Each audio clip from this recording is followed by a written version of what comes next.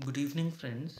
Today I am going to share with you a very important theory of applied geography that is known as central place theory and was given by Walter Christaller, who was a great economist, or we can say a great geographer uh, of Germany.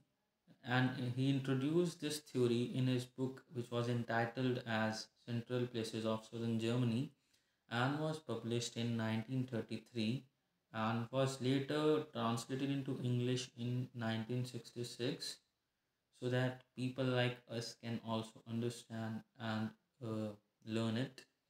His theory was actually based on the settlement pattern of southern Germany.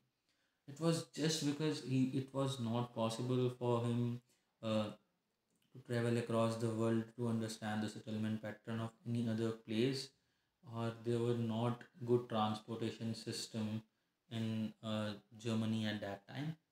So his theory was based on the settlement pattern of southern Germany and his own town, that was Bavaria. Central place theory explains us that the spatial arrangement of human settlement, or we can say it also explains us the layout of human settlement across the globe. It also explains the relationship between human settlements of different sizes, their economic activities with population, their number and geographical distribution of cities. Now let's talk about the principles of it. There are totally five principles.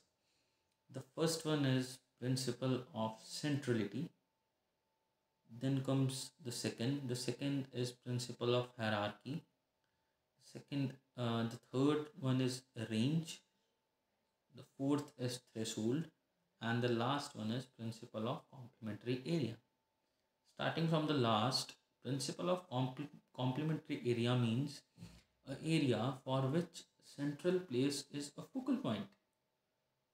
The, this area would be larger for bigger and more important central places and smaller for less important ones. Then comes a threshold, which means the minimum number of people required to support a business at a central place. Then range. Range is also called the perimeter of goods, the maximum distance a buyer can travel to buy the good. Then come principle of hierarchy. It is manifested in terms of political divisions and places such as state, district, tehsil are complemented by the hierarchy of state capital, district headquarters, and state headquarters. Then the most important principle of centrality. Every place has a central place.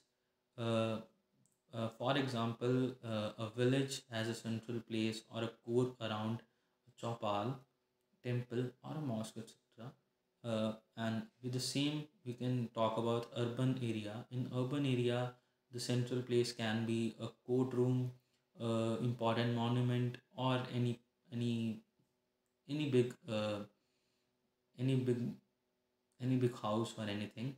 It is not necessary that the central place should be geometrically in center.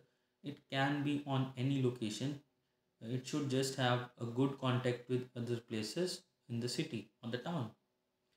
Uh, the assumptions taken by uh, Cristeller were such as higher order central place gives more services to population than a lower order central place.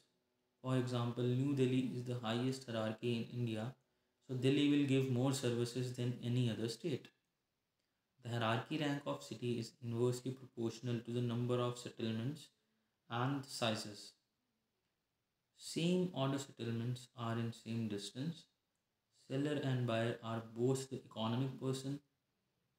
The near distance is preferred to get services. Every evenly distributed population and resources.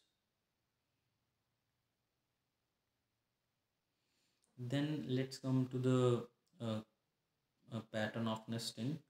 Cristeller suggested three ways in which hierarchical spatial structure would be organized. And these are such as marketing principle, that is called K3, transportation, that is K4, and administrative principle, that is K7. So K here indicates the number of complementary areas of lower order center served by the next higher order center. There are the three diagrams made by Cristeller. We can see in the first two diagrams, the black area is marked as the error. So the last diagram is in a hexagonal shape. That is a totally correct diagram suggested by Cristeller to understand these principles. Let's come to the first principle, that is marketing principle, and is called K3. In the areas where buying and selling is most important, the urban structure would emerge in such a way that K3 hierarchy will develop.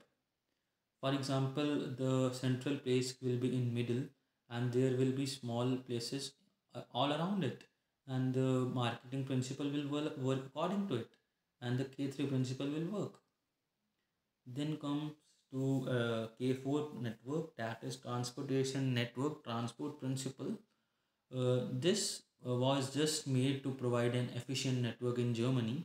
This provides the most efficient network all over the world if we use this network.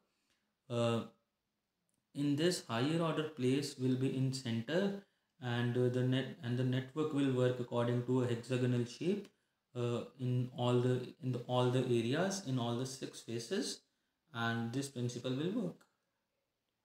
After then come the K7 principle, that is K7 administrative principle.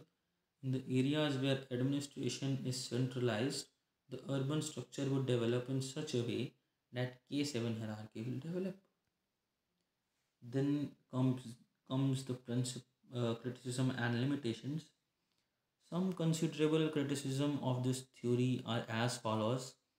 Some critics say that the central place theory may be disrupted by various physical factors such as topography, intensive agriculture, soil productivity, and transportation routes, etc.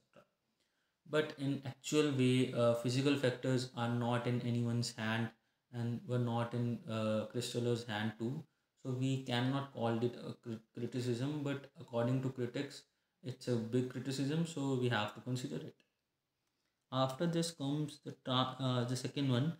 It means transport route does not radiate in all directions from the center place or town as said in this theory. Thus, the service areas may be elongated rather than hexagonal shape. So, this is understood easily. Then comes the other criticism, like the hexagonal pattern of Cristeller had been also criticized because he has neglected linear pattern along railroad and rivers, and so this theory has been called purely impure. Then comes the other one, like Cristeller central place theory can only be applied on regions where are plain areas, but in regions of deep valley and ridges, the central places are not symmetrical. Similarly, situations of roads, railways, rivers, industrialization, etc., greatly influence the central place theory.